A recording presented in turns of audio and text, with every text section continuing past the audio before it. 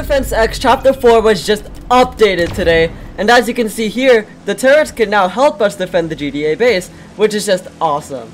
Its stats are listed here. It's pretty much like if 4 mini railgunners were slapped onto the base, except they pierce every resistance possible and can also hit flying. So that's awesome. But what else is awesome is that maybe every weekend now we will be getting a 50% token buff to grinding. That is going to be super helpful, so make use of this 50% boost while it's here, and I'll see you guys tomorrow. Peace out, guys. Have a good day.